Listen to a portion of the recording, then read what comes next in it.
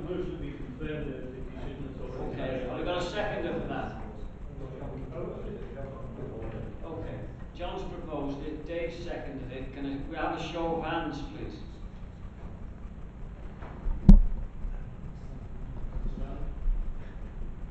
That's unanimous. Thank you. Thanks, John. Thank you, Dave. Thanks, Jeffrey. Thank you. We move on swiftly to item 7, the private rented sector. And I think we've got George to say a few words. Thanks, George.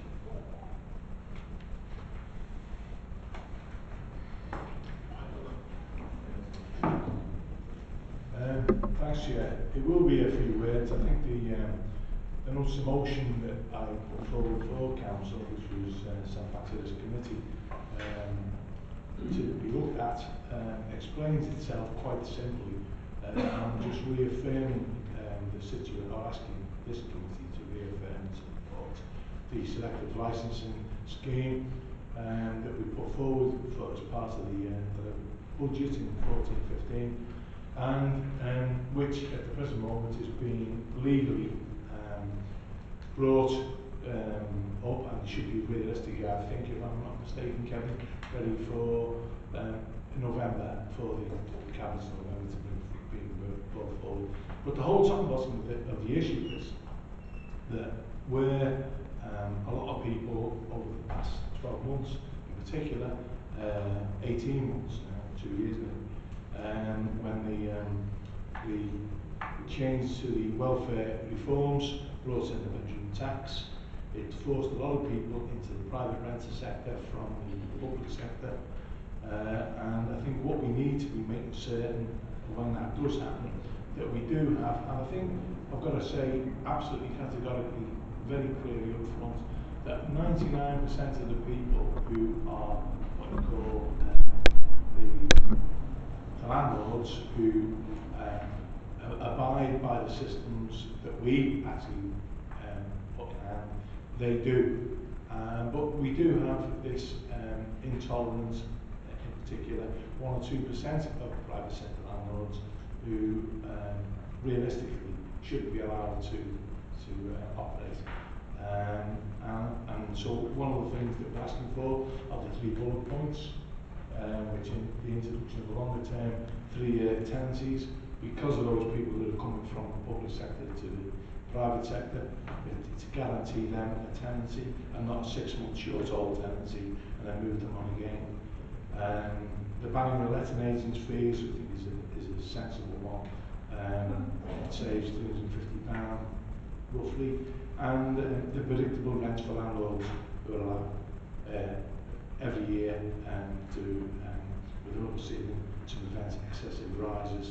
I think it's a pretty straightforward thing to look for, and I would hope that this committee will support the private sector reforms that we've put forward.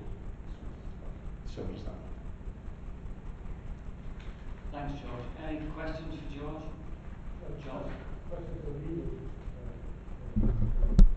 To what extent is the ban on the law as against the desired policy by the council? To what extent is the ban on the law?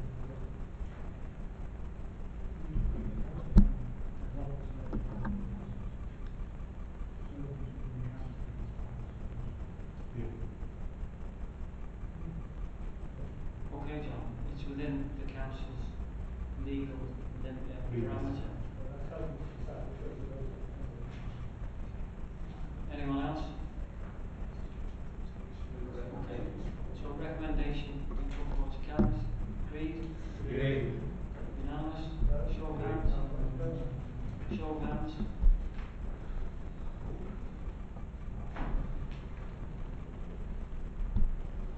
Against? 5 against. Okay. Yes. Thanks, George. Thank you. Thank you.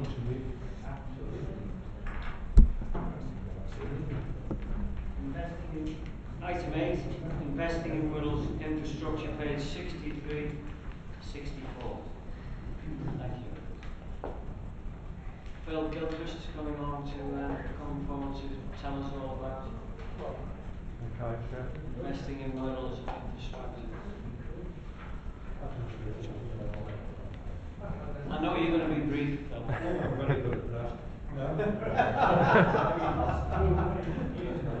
I can see you've had a haircut in preparation. Oh no, more hair fell out. At the start of the evening show, you said that you like evidence-based discussions. That was on an earlier item, so I'm grateful to hear that. And I noticed the motion was indeed passed by council, was amended by Councillor Whittingham, who's been sitting next to me, chuckling away at the back, hoping for a modest debate or constructive dialogue and not a sort of upsetting debate. I think we all realise that there were roads in the borough that received repairs and pothole funding in recent years, but the money from the pothole funding has been very helpful and has helped us to catch up. We do have highway asset management strategy and plans, though I haven't seen one reported to Cabinet for some time. We need a study, I think, of how many years of remaining life there are in a number of roads in our borough. I have roads that I know haven't had much done to them for 40 years, and we did have a big blitz about 25 years or so ago when the county council was abolished, but they had underspent funds that we were able to catch up with then. And therefore, you'll recall that every year there's an organisation that represents the asphalt industry, who may have vested interest, that do projections about the remaining life of our roads and talk about the backlog and expect the backlog to be cleared. It would take 12 years to clear the national backlog, they say. Now, it would be helpful to have the local figures on that and to know what we need to invest, either by prudential borrowing or by the use of capital receipts, to have a sustained programme. Because the one thing that has come across in recent years is that the patching and mending, temporary mending, is a very expensive way of doing things, whereas if there was and it reacts to problems, if there was a planned programme that we could go ahead for several years, we could actually be reasonably sure of getting on top of the problems. I have to say we've been quite lucky here because of our location in recent years, that ever since the big freeze about 4 years ago, when the bin wagons couldn't go out, we've had a relatively mild and pleasant winters and less flooding than some other parts of the country. So we've been fortunate in some ways. Had we had that really poor weather, then we would have had, I think, some more serious breaking up of our highways. The motion, I think, is self-explanatory, so I'm quite happy for the committee, if it would like to get the detailed report and get it to Cabinet and get it itself to look at it in more detail, and hope we can make some progress. Thanks, Phil. Any questions? Jerry? Well, I mean, one of the reasons for this problem is the lack of central government funding. As half of the 3/4 of these problems have been caused by central government funding. So, I'm happy to reply that the asphalt industry point out that its successive governments have had a number of savings exercises in recent years, and it wasn't confined to the recent period. I might point out that Norman Baker, when Transport Minister, was able to welcome an increase in funding plan from 2015 onwards. well, I mean, the answer to that is, I mean, there's cuts, and no, I mean, if we're going to, sort of, peripheral, make an issue of it being, there's no great significance of the massive central government cuts over the last 3 years. I mean, good grief, we were talking about, what was it, £1 billion cumulatively in about 5 or 6 years. So to say this is not, it's shared by all governments, it is to some degree, but come on, the last 3 years have been absolutely devastating. Well, can I get a chance to All reply, right, Chair? Jerry, we get the general picture, thank you. I mean, a few minutes ago you urged the committee to be non-political, but let's put it this way. Jerry. We have the opportunity to make a good use of some of the capital receipts that are coming in, because the rules change a little next year and will be helpful to us. And secondly, was I alone today in hearing the Shadow Chancellor explain that he too would have a deficit reduction programme and that there were going to be similar steps taken to the budgets that the economy demands things? So we have the opportunity to try and get a plan and work to it. And I may remember reading the Oldham leader's statement a few weeks ago, after he now leads the Labour group on the LGA, who said that thanks to Oldham's vision of having a strategy and a plan, they were able to bid to the government for funding, and he welcomed the funding that they received. Thanks, Bill. I'm sure Stuart and Mark Smith are beavering away on a strategy. Would you like to say anything, Mark? Very briefly. Just very briefly, obviously it's something as officers we could spend lots of time talking about, but I think for me, we've got a resolution here which was obviously amended by our cabinet member. Certainly from an officer point of view, we're happy to do work on the lines as suggested in the motion. Any more questions? No? John? Just a comment again. There has been reductions in expenditure. I agree with Jerry's comment. On the other hand, by 2010, the economy has been run in such a way that £70 billion a year is being paid in interest to people who have lent this country money to sustain a standard of living to which we weren't entitled at that stage. I'm glad you were non-political there. I try to explain it. Jerry. Can I just say, you can talk about these issues. We're trying to get to grips with it, Mark and Stuart. And it's amazing, you know, in my ward in Pensby and Thingwall, I report stuff about the roads, not about the national strategy or what Baker said or whatever, and it gets done. And with the extra money that we've got to fix potholes that don't go by national guidelines, our inspectors told me that he's confident we've got enough money in Pensby and Thingwall to get it all done. So instead of doing all the reading, if you report the stuff to your inspector through street scene, it's been amazing the number of the work we've got done in the last 2 years. So, Jerry. Well, yeah, Jerry, we finished now. No, Jerry, no, we finished. I was just making a general summation. Yeah, so report it and you'll find out it gets done, Phil. But yes, the recommendation is that... and I have a lovely relationship, and not everything I'm gets sure you done. do. Okay, I couldn't help but get that in. Can we take it for recommendation to go to cabinet? Show of hands agreed. Anyone against? That we bring the report back. Okay? Okay. Thank you. Thanks, Bill. Thank you. Very enlightening. Thanks very much.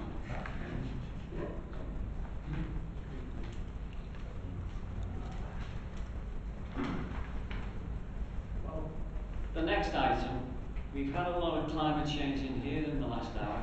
So we've got climate change strategy, 65 to page 100.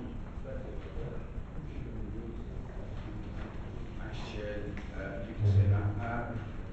This is a report of David Armstrong. Unfortunately, David, for various reasons, can't be here this evening. I'm very pleased that Councillor Bailey Mooney, the cabinet member responsible for this here. But Chair, I'll very briefly say about the report. I mean, basically, we had a climate change strategy in Wirral since 2007.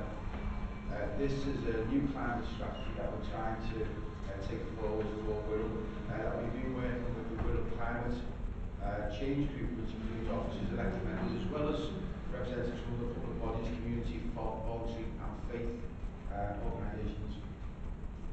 Chair, I think it is quite a lengthy document, but paragraph 2.5 on page 66 basically outlines the goals of the strategy in terms of trying to bring greater climate, conjunction of climate pollution associated with Wirral, and for us to be able to adapt to unavoidable climate change. So, Chair, 2.5 outlines in bullet point form the issues for us to try and reduce energy, to try and encourage renewable energy, more sustainable transport. transport, to reduce climate change by reducing the green procurement of supply chains, and also to ensure that we work to develop the Barrett Agency's climate-ready programme.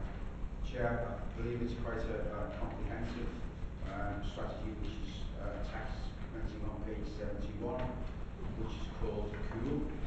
Okay. Chair, if I can answer any questions, I'm sure Councillor Mooney would be happy to, if there are any. No questions? No. Thanks, Kevin. Has anyone got any questions for either Kevin or Bernie? It is quite a comprehensive report. Anything from Dave? I'm glad you're asking the question, because Bernie's just made that long walk. I was delighted to spend the afternoon with Bernie when we actually did the review on this in Cheshire Lands, and I fully commend this to the council. Excellent report. Dave, it brings music to my ears. Thank you. Bernie, you've made the long walk. Anita? Thanks, Chair. I think obviously when we're talking about climate change, we do have a number of areas within our borough that suffers from flooding, and that I think that's sort of like something we really need to keep in mind as part of our flood risk areas. Thanks for that, Anita. And it is relevant to climate change. Bernie, have you got anything to add? No, I just do agree with Dave. I think it's a really, really good report, and the recommendation is that the strategy is endorsed and the framework's encouraged, and we develop coordination for the local climate-related action within the borough. We're working with all our partners, so this is not just Borough Council, it's working with loads of partners, and we're all singing from the same hymn sheet. And if there is going to be climate change, it can't be done by one set of people, it has to be done in a partnership with everybody else. So I'd like you all to support this, and I endorse it wholeheartedly. Thanks, Bernie. Any questions, gentlemen and ladies? Can we agree the recommendation? Yeah.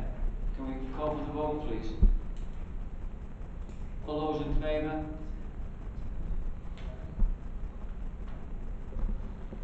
Against? Two? Is that what it is? Wind farms.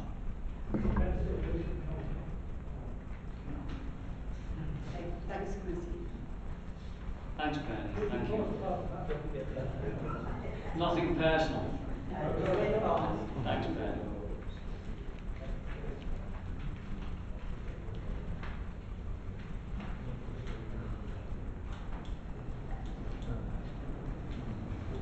Thanks, gentlemen and ladies. Item 10, Liverpool City Region. And I think everyone's aware by now, myself and Anita Leach are the two members from our group, and John Hale is the member for the collective opposition, I think we call it. The first meeting was held last week.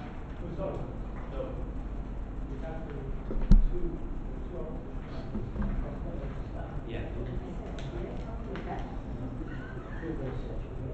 John is quite correct. I was just appertaining to our council, but yes, there are two opposition. It's the makeup of the councils throughout the Northwest region. So we've got, as the made-up of Labour control councils, we've got two members.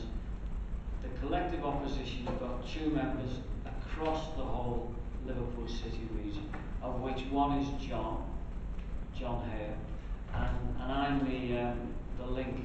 The first meeting was this Friday, and that was just the committee to agree formally, the chair, the vice chair, and such like.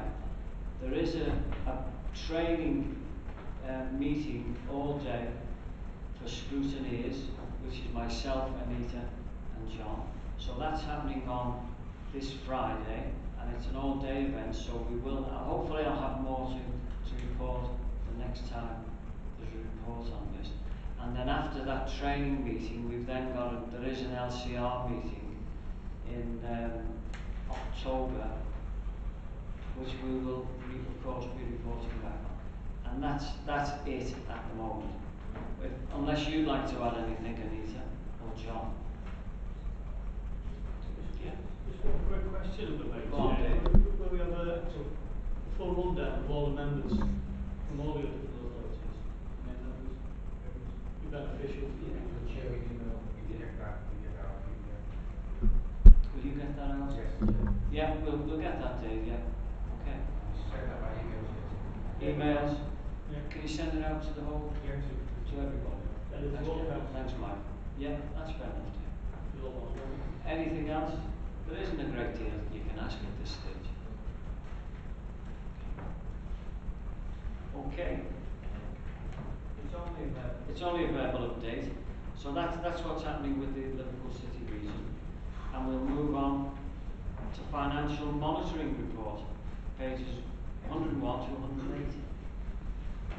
Thanks, Chair. This is a report brought to all these committees. I think the report's quite explanatory, Chair. Nothing to add to it. You see a 3.4.2 on page 102 in terms of our current budget situation.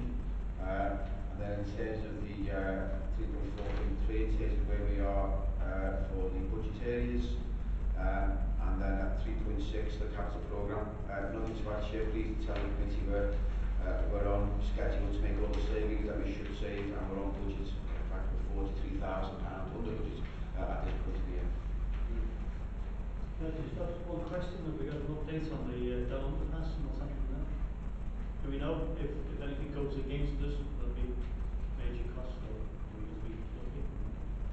Yeah, through you, Chair, I think Councillor Mitchell will recall that the scheme was actually finished some time ago now. The reference here is very simple that as a council we've taken the prudent step of setting some money aside just in case the contractor wants to come back through further adjudication or arbitration. It is fair to say now that a significant amount of time has passed, so we think that the chances of any commercial situation like that coming around is actually very slim. The second part is, it's on the same section, I think, 362. Vehicle plants and equipment have been ordered in respect to the two park streets. How much does it say? What are they?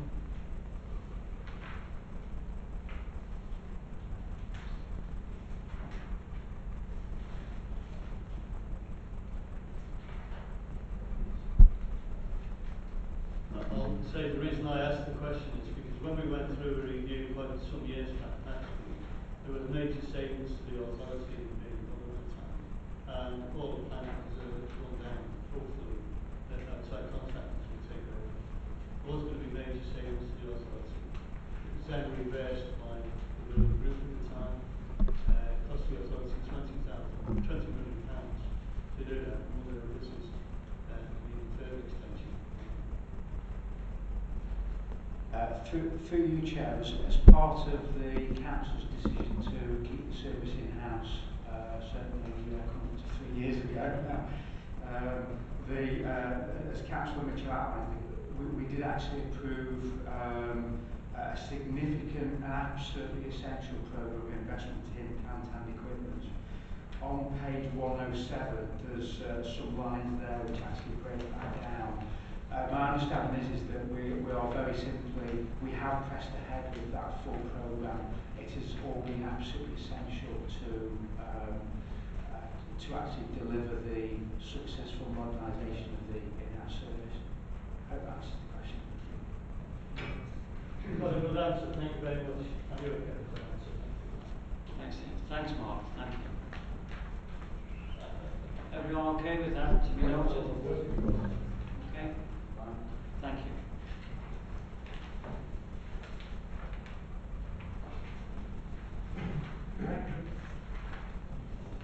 Item 12, Director of Plan Performance and Management Report, pages 109 to 114. Thanks, Kevin. Again, Chair, regular report brought to this committee. Hopefully members have got the red, amber, green rated paper in front of them. Pleased to say, Chair, that all green except for two. first, and there's explanations why in the comments. The first of the ambers is the number of people killed or seriously injured in road traffic accidents.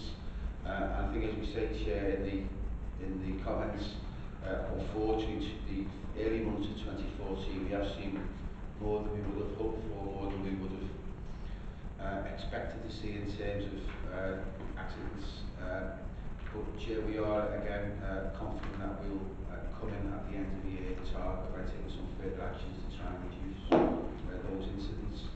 And the second one, Chair, is the percentage of working age people claiming out of work benefits under 16. Chair, just to point out, this goes back to February 14 because that's when the latest information is available. Chair, again, I do expect this to, on the latest information that I've got, regular calculation will not be formal. Government calculation, I do expect that to go back into green next time we report to this committee. Happy to take any questions on anything other indicators, Chair. Just one question on the KSIs. We have figures, is it children, elderly, or age people who seem to interact with problems at the moment? Because we are having an ageing population, is it something we need to look at at some stage, given a longer time span for the crossings? Yeah, through you, Chair, we know that in overall terms it is just pedestrian KSIs of all ages. I suppose where interesting as well, it's not just a Wirral issue, certainly the whole Merseyside figures are at the moment. As Kevin's outlined, we've got a number of campaigns and things that we're doing, and then in terms of some of the more recent accidents that have taken place over the last few weeks in particular, Dave Rees and the team are working closely with Merseyside Police to drill down into the very detailed circumstances behind all of those KSIs that have taken place. Thanks, Kev. Is that okay, Dave? Can I just have noted, Dave, I'm glad Mark mentioned Dave Rees there. Dave Rees does an incredible amount of work on this, the road safety manager. And he really does, he puts in so much work to get these things reduced. And I think it is worth noting. Along with Mark and that department, they do exceptional work, they really do. Thanks, Mark. And that's to be noted, gentlemen, ladies. To be noted, do we get agreement? Yeah, great. Thank you.